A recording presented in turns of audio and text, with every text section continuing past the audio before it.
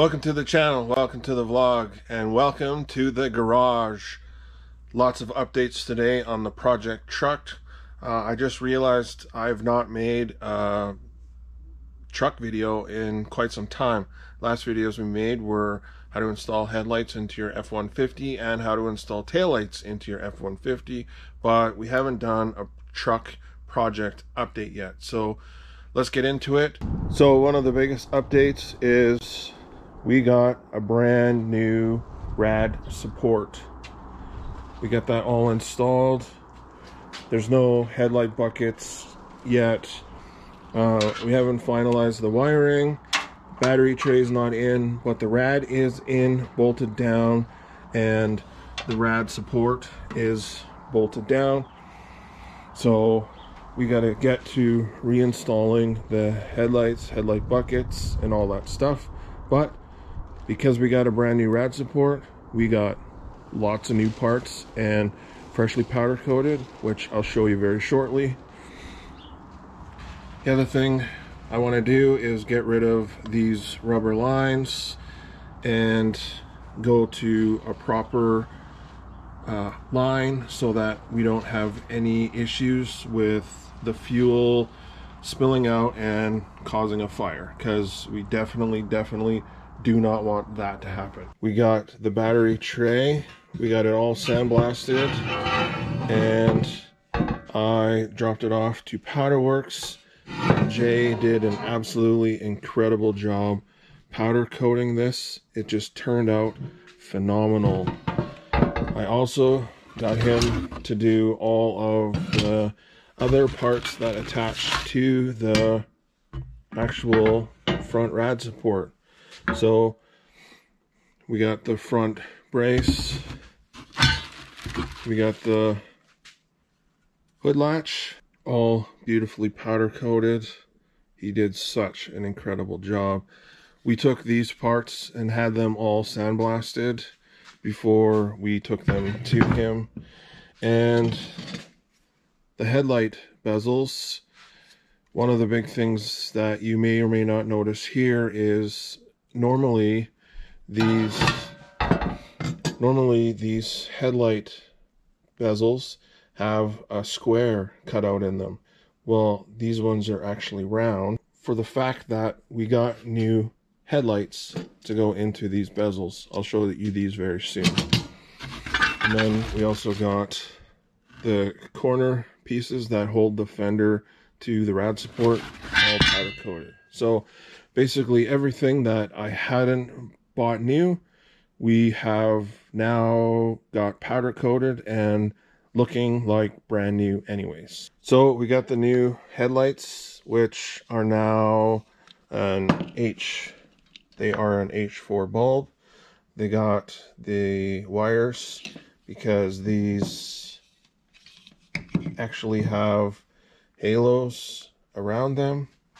But the main issue we had was the square did not fit over this back housing. So now I got it routed out, and then I actually had to shave a bunch of pieces that were stuck out of the back of these for, I think, for different mounting applications. So once I shaved them off, then now we can get the bezels put on and get these sitting properly. So with the new headlight bezels, I also got new screws to hold the retaining rings in, and I figured that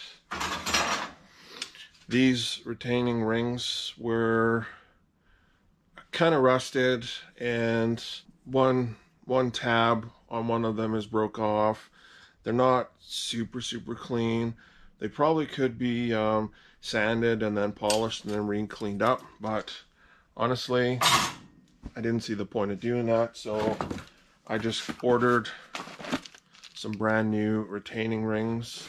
These ones, just, you can see the difference in the retaining rings, like nice and shiny and new, and all the tabs there, and this one kind of rough and been weathered for 51 years, so can't blame it for looking the way it does.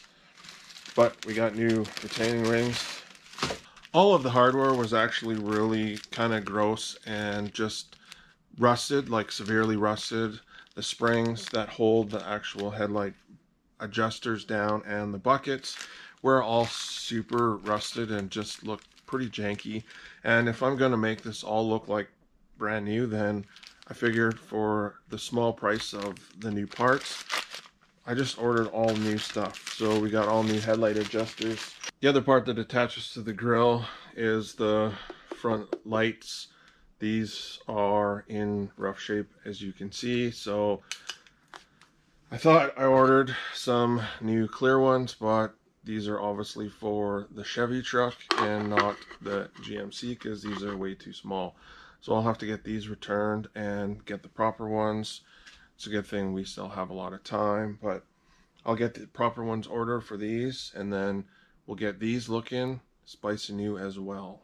On the bright side, I did get the proper gasket for the headlight lens, so at least we're off to a good start with having the right gasket. Now we just need to get the right lens. One thing from driving the truck last year, I realized that when using the signal light, when turning the wheel back, it didn't cancel the signal light switch out. So I actually got a new signal light canceller, so we should be able to switch this out, and hopefully this fixes the problem with the signal light switch. If not, we might have to look into getting a new switch or something else that's wrong, but this was fairly inexpensive, and I just added it to one of my orders just to save on some shipping.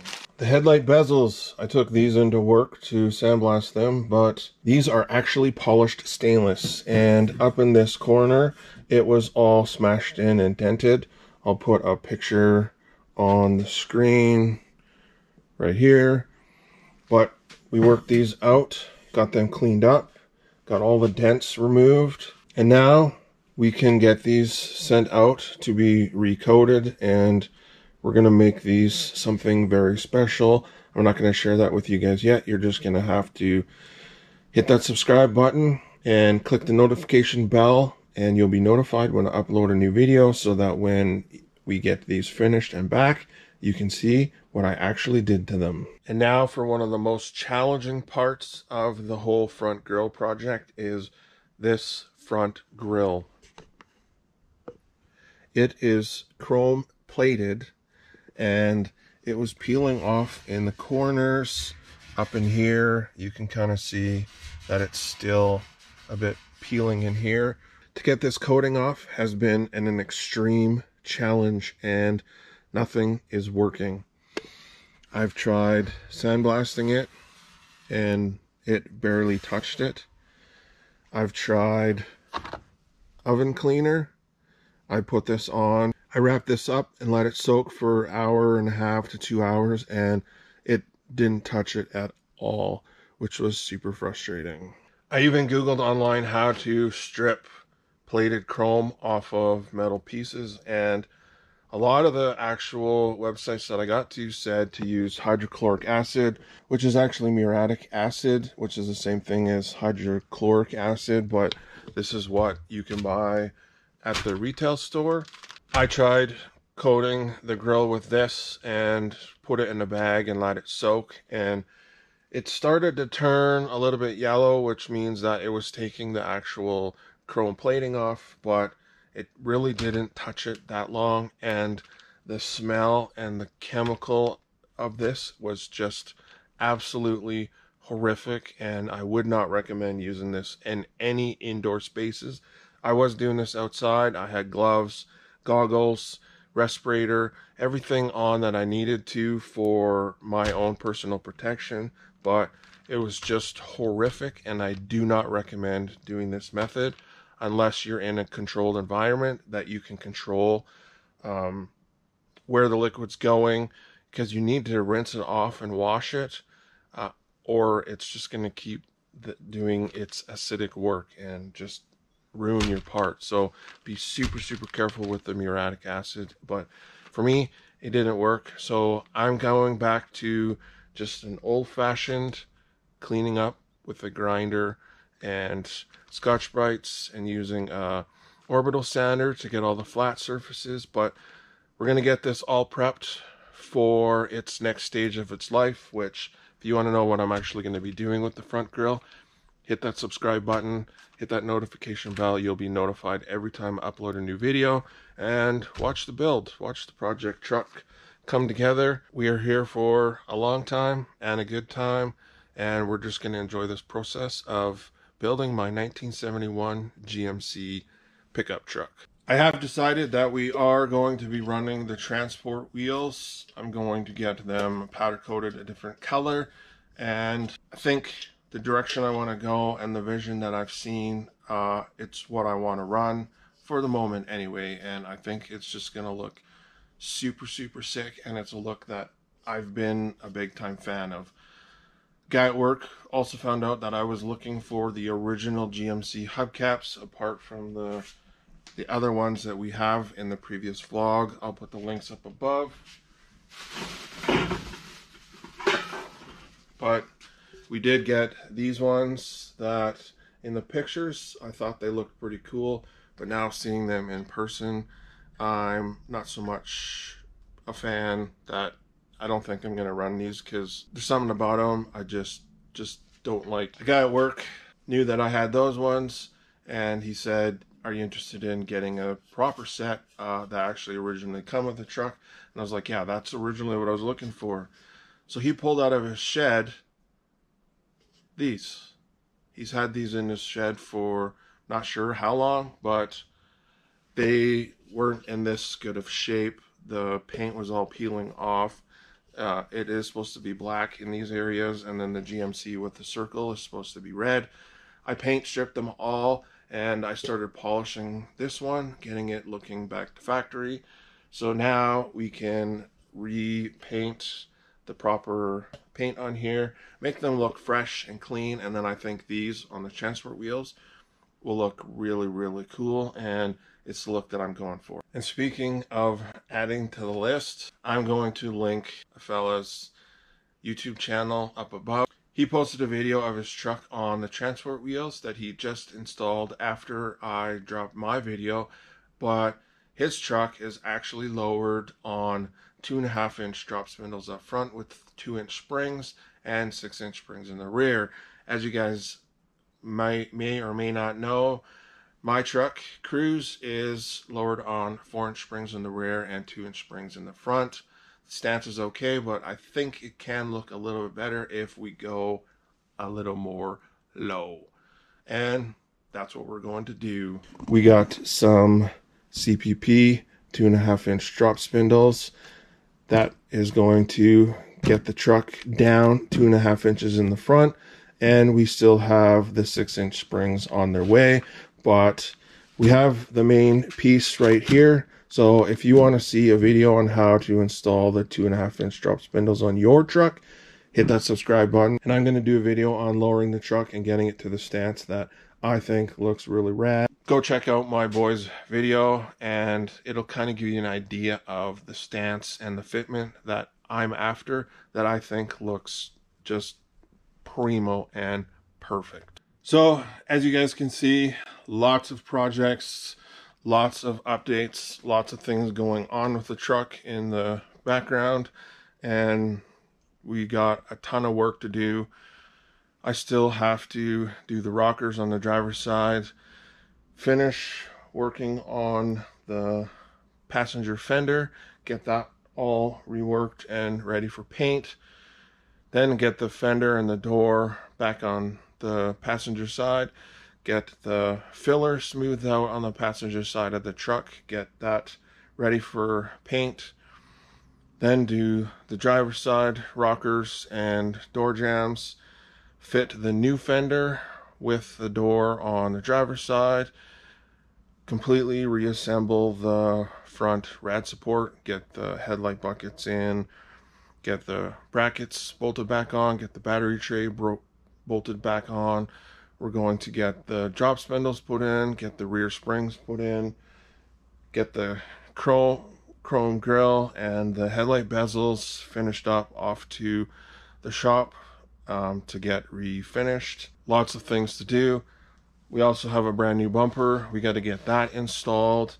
I'm trying to work from the front bumper and slowly pick my way along the back, because there's a lot to do, and I seem to not be able to prioritize anything of what's going on. So I really think I need to get a whiteboard and start making a list of everything that I want to accomplish and just get done to the truck, because the list is growing and growing and growing every day.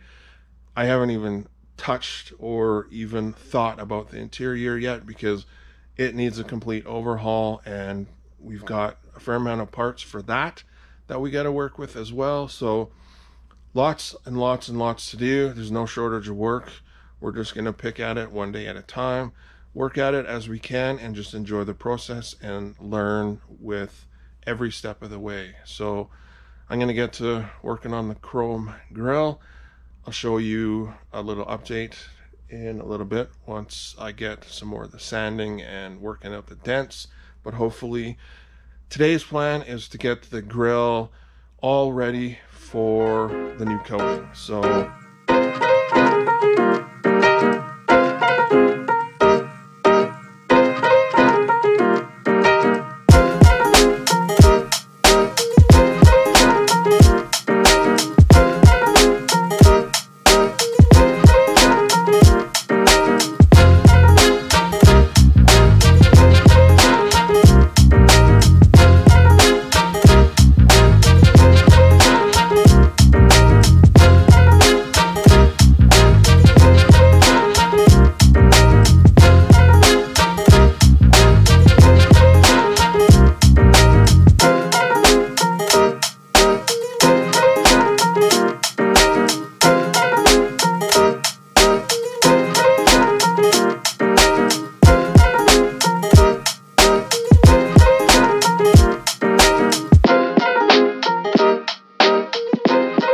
this is what the grille looks like after the black paint in here has been removed. You can see it's quite pitted from rock chips and such, and I'm trying to get it to look closer to this, trying to get most of the pits out and clean it up so that it just looks much better. So when it gets its new coating, you won't see all these pits and just grossness in there. So that's the main reason why I'm sanding this down, and we'll get these dents fixed up and cleaned up. Just make it look like new again before we send it off and get it taken care of. With that being said, I'm going to continue working on this. It is a slow and very tedious project, but at the end of the day, if you take your time and you go that extra mile, the results at the end are going to be that much better. So thanks for watching. I hope you guys enjoyed today's update and just major project update, basically.